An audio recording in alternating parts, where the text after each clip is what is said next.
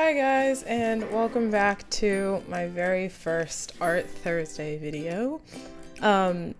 Just before we get started, this is my swatch page for the, what are they called? They're the like sweet, it's like the sweet creations. Here it is. I have the palette right here.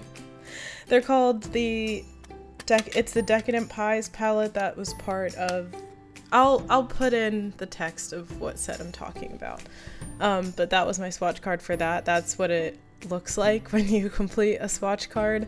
But I just wanted to talk about why artists do this, like what the importance of it is, and why I chose to do it for my Sakura watercolors. So the Decadent Pies palette that I have is 12 colors, so it was 144 swatches if you really think about it.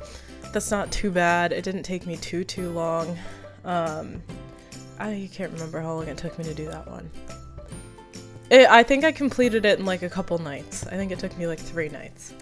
And as you'll see with this video, I am 1, 2, 3, 4, 5, like 4.5 rows into it before I decide that I want to quit and just get this video done, because I think there's enough content here for me to talk about why I did this. But anyways, the reason why people do these swatch cards with their palettes is to like see the range of colors that they have.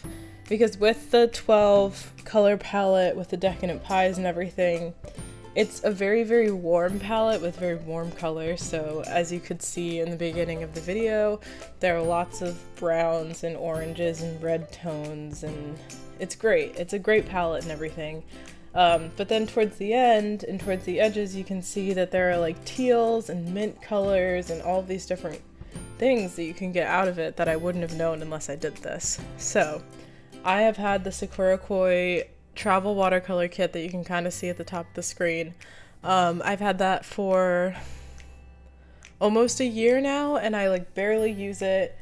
I use my Tombos, unfortunately, more than I use an actual watercolor palette, and I am planning on investing in another watercolor palette. It's like the Mian palette, and if I do decide to do that, I will make a video all about it and everything. But yeah, I've just had them for so long, and you can kind of see the paints, but further on in the video, you'll kind of see that like I haven't really used them. They're starting to crack. They're starting to like get kind of old and everything, and I want to be able to use them because I spent a decent amount of money getting them. But anyway, it shows you the range of colors that you have. So the way that I set up this swatch card is the side that is vertical, so the side that I'm painting right now, that side, is the dominant color in the box. So when you look at it and when you look at the mixes all together, you'll kind of see while I'm doing it. The color that is the color that's along the left horizontal side, the left vertical side, I'm sorry, is absolutely the dominant color. And you'll kind of see that like with this one, you can kind of see it, but it's white, so it's kind of hard to see. You can see that I'm going in with the white first and covering the whole square, and then adding a very little bit of the color that's coming from the top. And that kind of shows me a little bit of a wider range of colors, a little bit of a wider range of this palette and everything, because it bases it off of if the first color is really heavy versus if the other color is really heavy.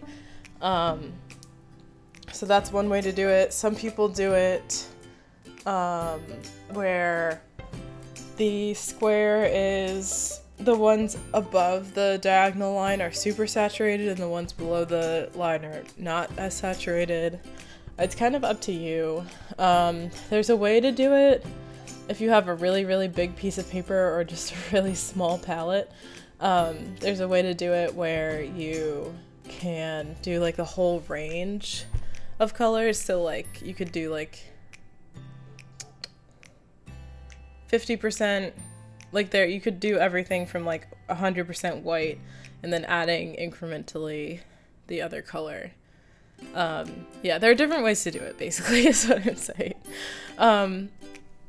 but it really shows you all of the colors that you have, because when you look at the plain swatches from this palette, it kind of seems limited. There are lots and lots of warm colors. There are a couple different blues, 3 greens, 3 yellows, 2 oranges-ish, probably 3, and then like there's no like true red in this. Like it's weird. It's weird when you look at the swatches that I have in here, but when you look at a card like this, you can see the real potential of what this palette is capable of. And obviously, like, there are huge palettes. This brand, Sakura Koi, makes a 48, I think, is their largest travel watercolor palette. Travel meaning that it has like a mixing plate that goes on top and it fits in those holes in the pan. But yeah, they have like a 48 set too. I also think they have a 12. But yeah, like, you don't necessarily, like, obviously those palettes are great, but when you're just starting out, you don't really need a bajillion colors. Like, I've seen in like the last month of like what I've been learning and teaching myself about watercolors, it's that, yes, you can go out and buy 72 Daniel Smith watercolors and it'll cost you a ton. Or you can buy something a little bit more budget. These I feel are very much, they're way less expensive. They're pans. I prefer pans over liquid watercolors or tube watercolors, just so we're all aware. But you can definitely get good quality stuff, and you don't need to have every single color on earth. You don't need to have a bajillion colors when you can do a swatch card like this and you can have 576 different colors that you can make, and you can use this in your art. Like, you can look at this and you can choose colors from it and you can mix those colors again because you know exactly where they came from, especially in a palette like this where the colors don't come out and they're stuck in the order that they are, which is fine with me because I don't know. I mean, I shouldn't. Yeah, it's fine with me. There are other palettes where you can move the colors around to how you want. I'm probably not going to move the colors around in the new palette that I'm getting, just out of fear. But in a palette like this where it's fixed, you can always go back and look and you can say, hey, I used white with the first green and it came out with this really nice mint color.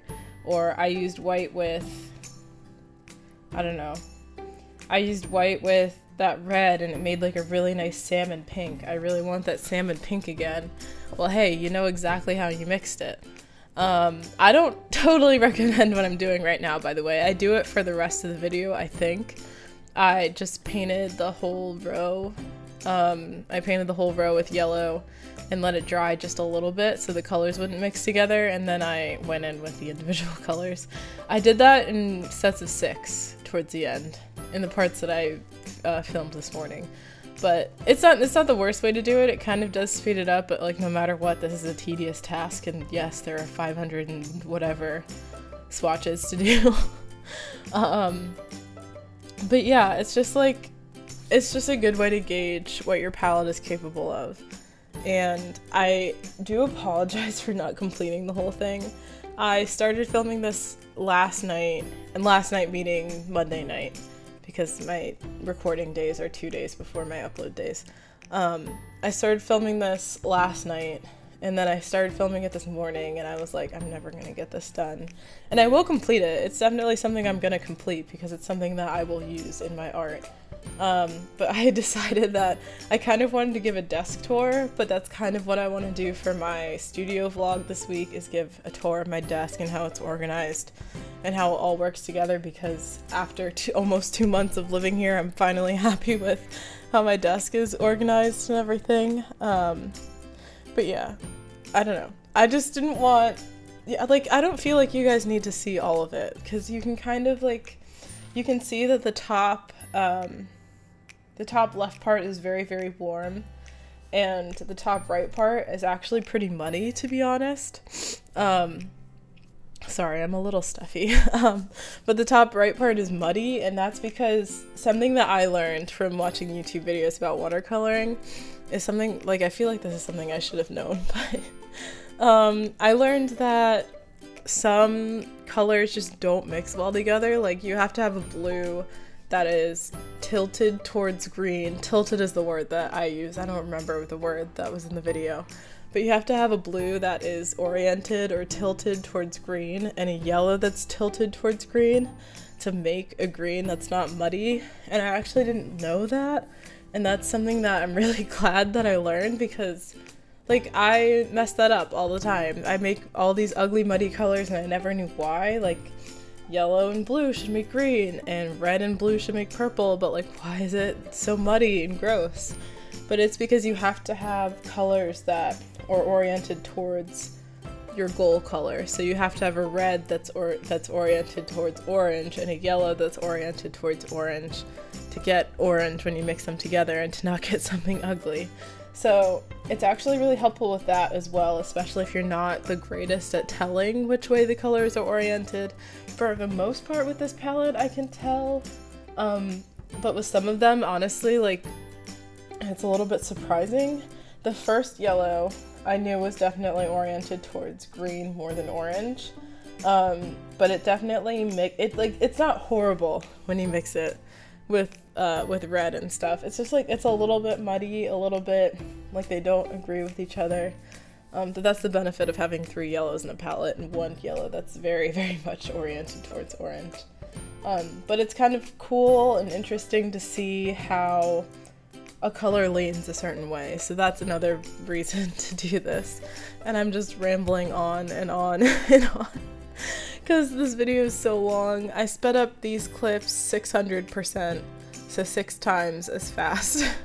And it's so satisfying, honestly, to like watch me paint this fast, but this is so tedious. Like, you can see me texting people on my phone, and I've been watching Adam Ruins Everything. I'm about to finish it, actually. I'm watching the 20th part. But I don't know, I'm just like so distracted, and that's that gift that I sent to my mom. Sorry, anyway, I was just like, I don't know, it felt like it was gonna take forever, and yes, it's gonna take forever. It's 576 swatches, I believe, was the number that I came up with. But it's worth it in the end, especially considering the fact that like these palettes, like, they're cracking, the paint's cracking, and I'm not happy with that. It bothers me so much that the paint is starting to crack and get old and get, like, I don't know, none of them have really changed colors since I bought them, but I'm kind of worried that that's something that's gonna start happening, like they're gonna start to kind of go bad. So I really want to use them, and I want to use them in my art, and I want to use them in my new stuff and my commissions and everything.